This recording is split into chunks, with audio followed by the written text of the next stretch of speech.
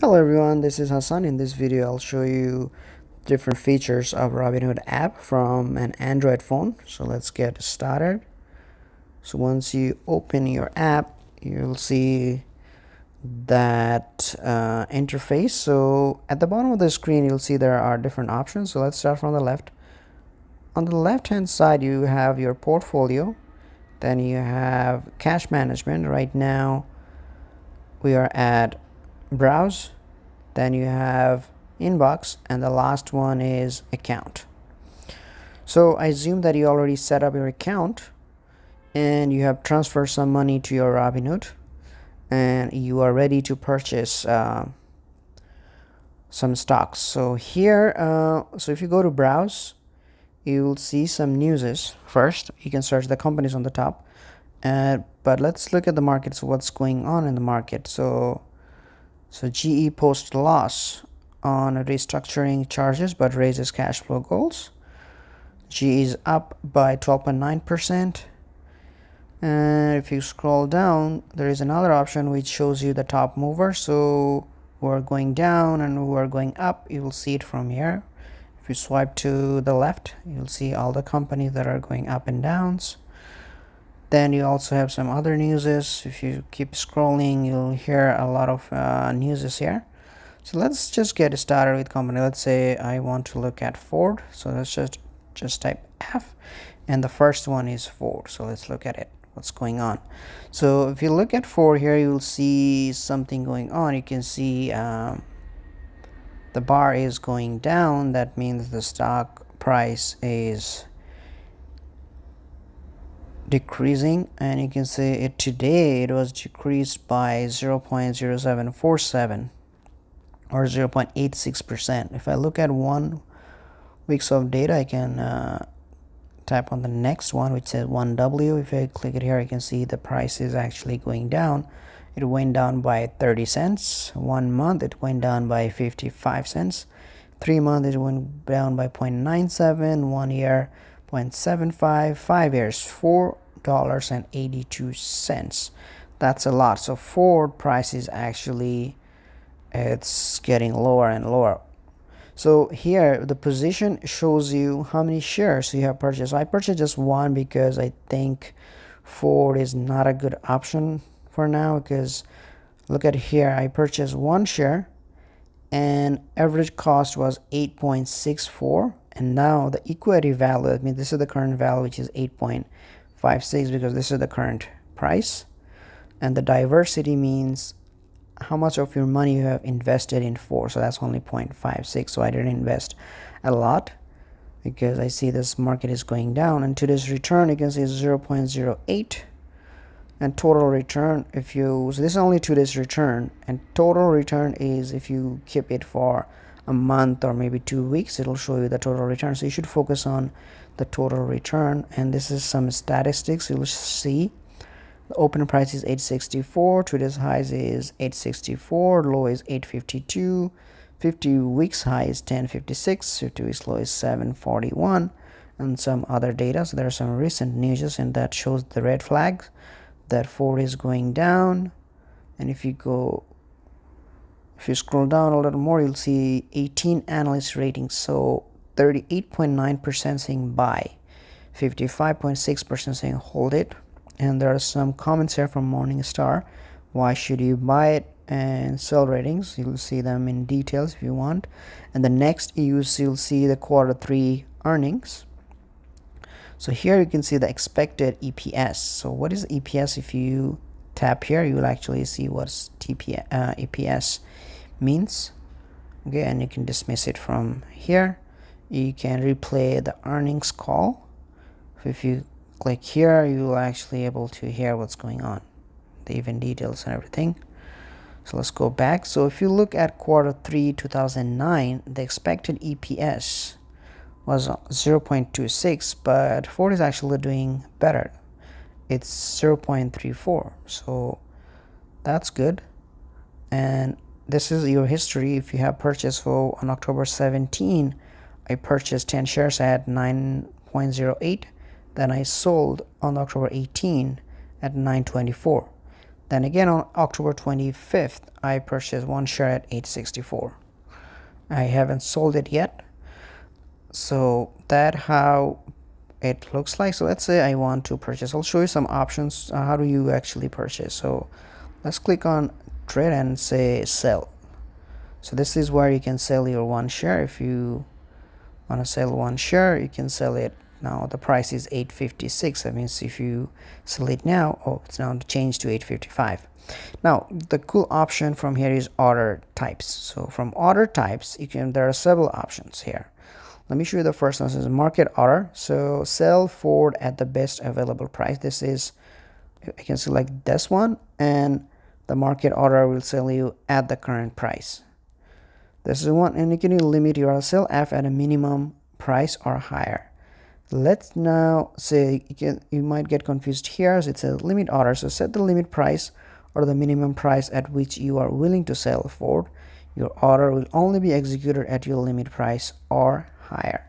So if you do that, let's say I want to make some money because I invested 864. Now it is 856. So I'm gonna say, okay, if the price is at least 880, I will sell this share. So let's continue, and then you have extended hours. That are you going to use extended hour from 9 a.m. to 6 p.m. or market hours only 9:30 to 4 p.m. That's an option that you can choose. So I'll choose the market hours only, and you can pick today. That okay, I'm gonna sell it today by 4 p.m. okay, or you can say good till cancel up to 90 days. So you can set it up for 90 days. Okay, the next 90 days, if the price is 880, sell this, otherwise don't sell it. So then tap yes, and then swipe up to trade. If you do that, it shows you that okay, you're gonna sell one share and your price is 880. okay, it's gonna hold this for 3 months. Okay, there's no commission. So done. So once you do that, if you scroll up now, you'll actually see the limit sell is placed, that you're gonna sell one share at 880. So this is a cool option using Robinhood. So let's go back now. So just showed you how do you sell a share using Robinhood, and now you can also do the same for buying forward. So this is for selling. Let's say again I go back to Ford and I say okay, I'm gonna buy. So go click trade and say buy. So from here you want to purchase. Let's say I want to buy if the price is 8. Oh, this shows you how many shares, not the price though. So I'm gonna purchase one and the price is 856, but I'm gonna change the order types, limit order. So I'm saying okay, I will only purchase if the price is 850. okay, and extended hours or market hours. Now for this time let's choose extended hours, and I'm gonna say okay, 6 p.m. today, and only one share. If the price goes at 850, I will buy one share of Ford. And it says that not enough buying power. That means you don't have enough money, so you cannot purchase. Okay, but this is a way you can set it up. Okay, so that's how you can purchase a stock or sell a stock. So this is how this works, buying and selling. So now let's go back to the first option, which is your portfolio. So this is your portfolio. So you're investing 1527.92, just changed. Okay, and past 24 hours you stock increased by $23.20, which is 1.53 or 1.54. Let's keep changing.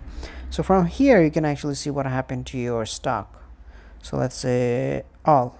If you look at all, you can see that there is a bar actually in the screen, the black bar. You can can actually see that all is September 12, September 11. So I started on September 10 on the first day, and you can see there's nothing there. Then it was increasing by 0.5%. Slowly it was increasing $9. Sometimes it was going down, sometimes it was increasing. So the biggest change happened here. You can see suddenly I made like $219. I actually bought a Bitcoin and it was 7,500 and I sold it at like 10,000. So I made like more than $200 there. So that was pretty good. So here you can see your stocks, what's happening. Okay, so let's go down. Let me show you some other options. Here's the stocks that you have. So I have like 1 2 3 4 5 6 7 8 9 10. I have 10 stocks. So now we can see the three dots. From here you can actually see different things. So I usually put the total gain and loss, see how much money I made or I lost. But you can set the last price. You can say this is the last price. The green means it's going up and the red obviously means going down. This is the percent change. Then you have some other options, total percent change, total gains. I usually use that. And also you can move a stock. So let's say I want to observe McDonald's. Let's hold it and drag it all the way up. So McDonald's, I want to see what happens to McDonald's. You can drag a stock up to have a better visibility. So cryptocurrency is the same. You can set it up that way. So you can see the Bitcoin I lost $1.62.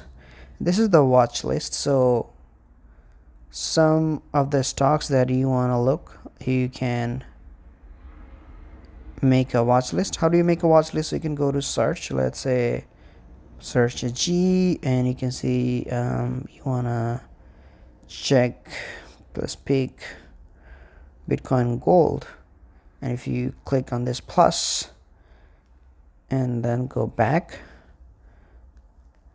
to your portfolio, and then you'll see the Bitcoin Gold. Let me see, where is that? Should be here. Oh, it's in the cryptocurrency range. So watch listed are the stocks. You will not see the cryptocurrency here, so we can make the watch list using the plus icon. Okay, so these are all the options. I think I showed you everything. And from the stock you can actually see the same thing that I showed you before. The next one is cash management. So I want the debit card offered by Robinhood, so I'm in the waiting list now. And then you have the inbox, and here you can see you have three options. So we have received your order to sell 1 share of Ford for at least $8.80 per share. If this order isn't filled within 90 days, it will expire. So you can cancel this though if you want to. The last one is your account. So you can see the total value of your account, which is $1,526.74, which has changed. Your buying power is $1.55. You can get free stocks. You can also become a gold member. I think it's $4 a month, so you'll have more insights of the market. And you can invite your friends and get free stocks. And there are some other options as well. And the one I want to show you is account summary. So here you can actually see the stocks that you invested. Or no, this is not the investment. This is the current value of your portfolio. This is not how much you invested. This is the current value. I'll show you where you can see how much you actually invested. So your stocks is 1329.13, crypto is 195.19, and cash is 155. Your buying power is only 155. So here is the thing, you might get a little confused here. So buying power, it says the withdrawable fund is 0.00, instant deposit is 1.55. Okay, so what that means. So you cannot withdraw even though there is a 1.55 cash available, right? The reason is the instant deposit. So I use instant deposit. So that means you have access to 1,000 instant deposits. So that means if you start transferring money from your bank to Robinhood, it takes time. I think it's like 5 or 7 days.